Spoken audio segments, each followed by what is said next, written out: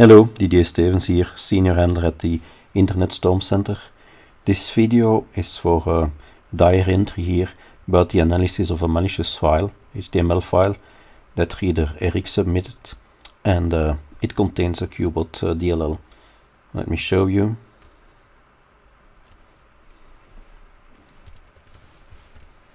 So, when Eric submitted this, he told us inside this HTML file there are some strange base64 pictures. So let's have a look.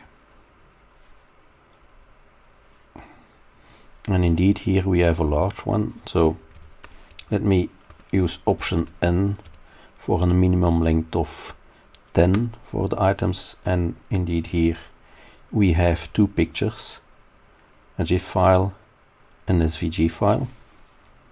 So let me select the first one. It has a very high entropy, 7.99, almost 8 and the maximum value.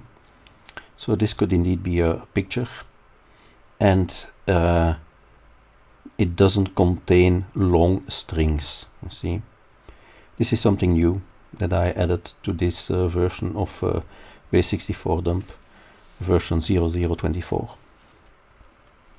Okay, so that picture at very superficial inspection looks okay. Let's take a look at the other one.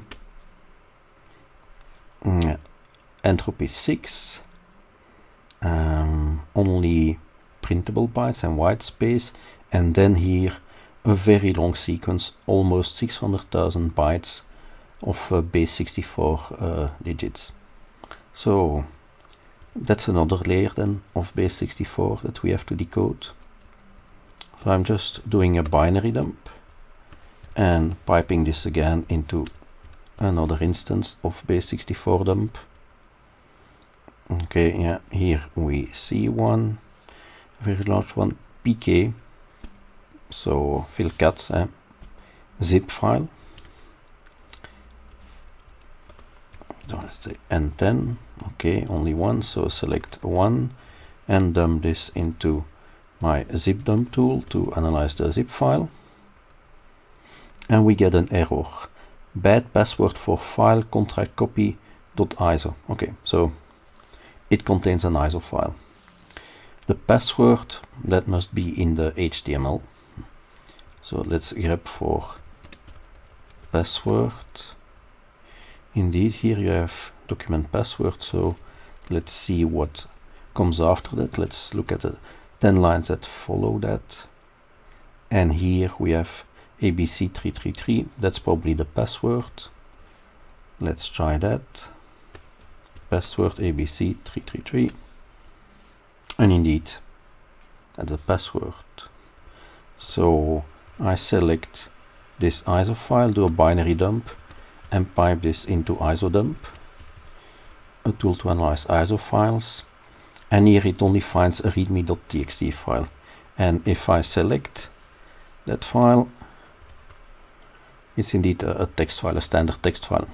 So ISOdump uses a library, PathLab, to read ISO files, but it's not capable of reading secondary volume descriptors, because it's very unlikely that this malicious document, when you see this sequence, it's clear that this is malicious, and it's very unlikely that just contains a text file. What I expect here inside the ISO file is a DLL. So what I'm going to do is run my PE check tool that analyzes PE files, but I'm going to let it carve the input searching for PE files. And here we have one, 32-bit DLL. Let me copy the hash here and look that up on VirusTotal.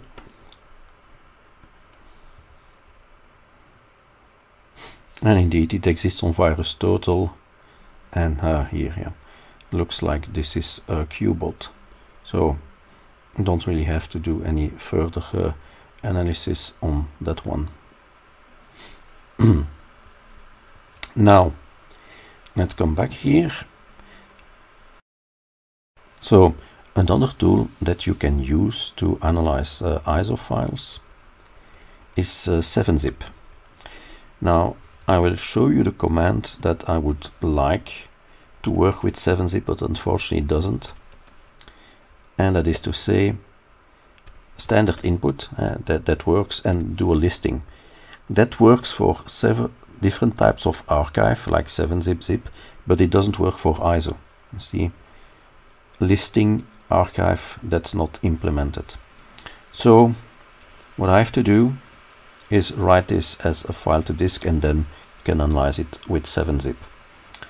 So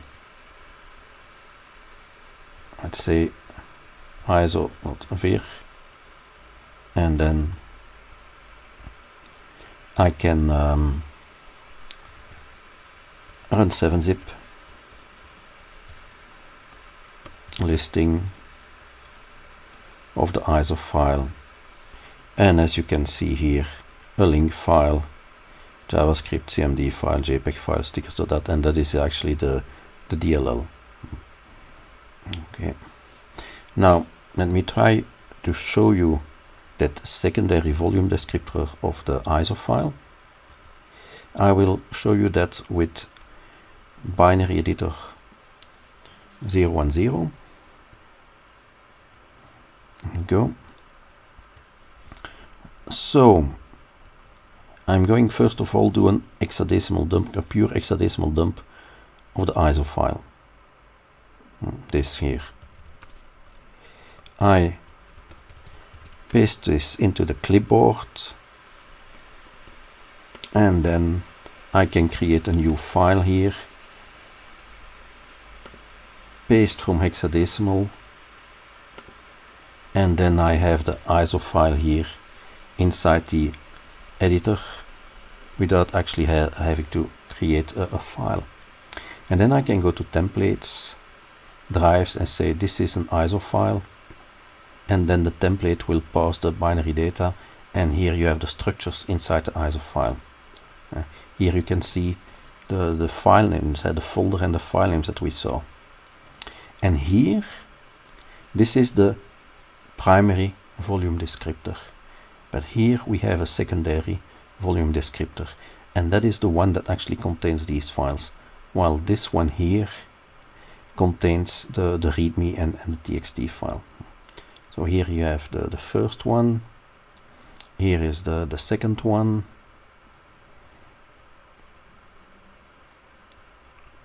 and then if I scroll on here, as you can see, here is the content of that readme file that is in the first descriptor, and then after that